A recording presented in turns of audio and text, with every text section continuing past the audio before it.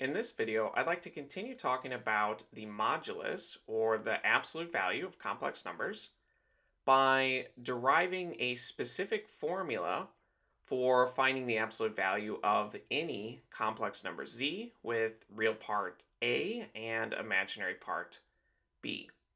And remember that absolute value is essentially just asking how far is that number from the origin. So if we have some complex number z and we plot it on this complex plane, we are just finding its distance from the origin when we're finding its absolute value. And with this number z, we can plot it anywhere on the complex plane.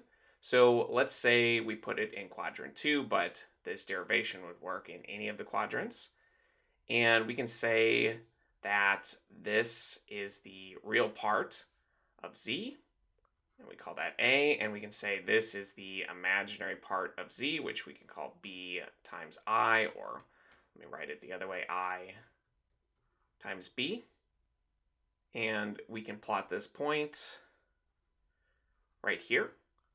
So at this point, we just need to find the distance that this point z is from the origin here.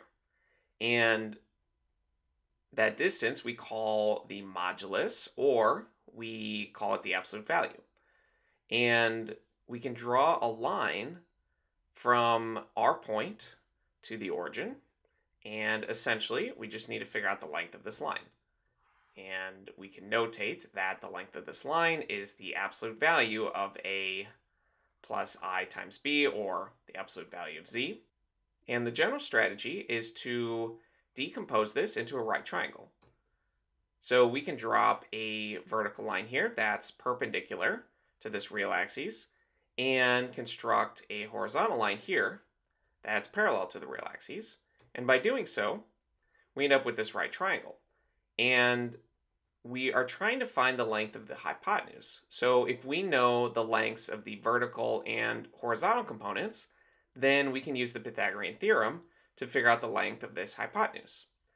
And the components of this right triangle, well, let's start with the horizontal.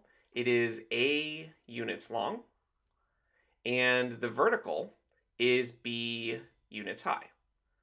So we can use the Pythagorean theorem now, since remember that for a right triangle we have a squared plus b squared is equal to c squared, where a and b, these are the legs of the right triangle, and c is the hypotenuse of the right triangle.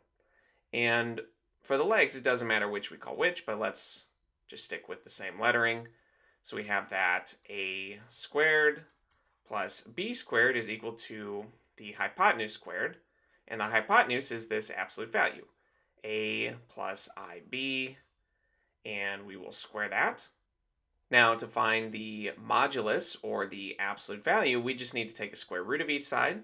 And since these are general, we can't simplify this further. So taking a square root of each side of this equation, we can simplify the right-hand side to just the absolute value of a plus ib, which remember is just the absolute value of our complex number z. And on the left-hand side, we have the square root of a squared plus b squared.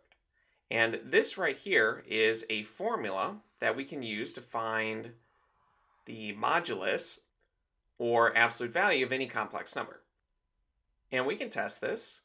Let's say, for example, that we have the complex number minus 3 plus 6i. And just matching this up to our formula, comparing it to our general complex number, we can see that a is negative 3 and b is 6, and we can call this z1, the complex number z1. And finding the absolute value, or the modulus, of z1, we just plug everything into our formula. We have a squared, which is minus 3 squared, plus b squared, or 6 squared. And simplifying, minus 3 times minus 3 is positive 9.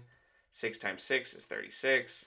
Adding these together, we get the square root of 45, which actually can be simplified, since this is really just 9 times 5. and we can take a square root of 9.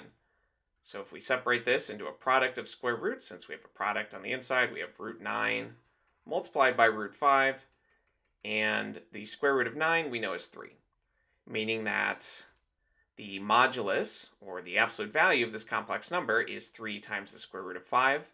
And just keep in mind that the absolute value, or modulus, of this is just asking how far is this point from the origin. Or another way to think about it is in terms of vectors, since remember that a complex number is really just a vector from the origin. We have -3 for the real part and 6i for the imaginary part, so it's about right up there. And we can define complex numbers as a vector, essentially an arrow pointing away from the origin to that point. And this arrow has a length, this vector has a length, and it has a direction. It has some angle from this real axis, though we will discuss the angle in a later video. But the length of the vector, often called the magnitude, is just this modulus, or this absolute value. So this is something we will talk about in later videos, but it does come up frequently, this need to find the length of the line between the complex number and the origin. And for this specific example, the length of this vector here, this absolute value of the complex number, its modulus, is 3 times the square root of 5.